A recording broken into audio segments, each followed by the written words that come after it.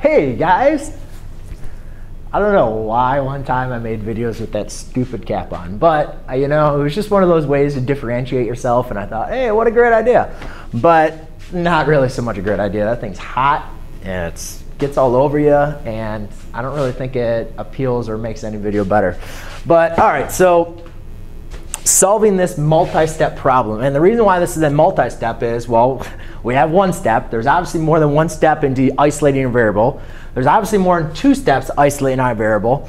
So it's what we call it multi-step. Now, the thing to notice about this problem is I have parentheses. And when I have parentheses, I automatically think of order of operations and distributive property.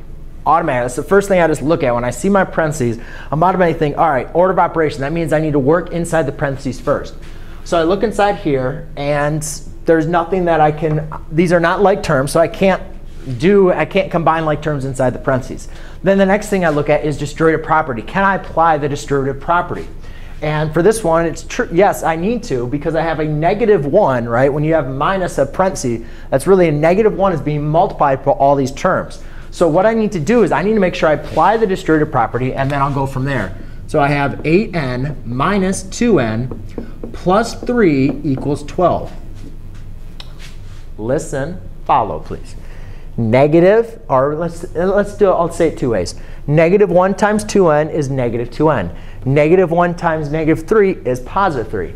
The other way sometimes we like to think of the negative symbol is the opposite, right? The opposite of a +2n is -2n. The opposite of -3 is a +3. There you go.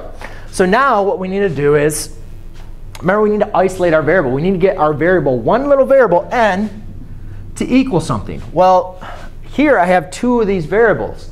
But since they are both to the n factor, what I can do is I can combine them. They both have the same linear factors. I can combine these. So 8n minus 2n just becomes 6n plus 3 equals 12. Now we can see we're at a two-step equation. I'm going to run through this a little bit quicker for you.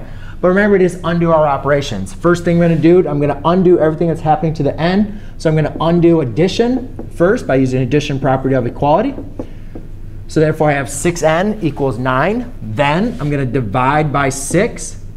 Therefore, I have n equals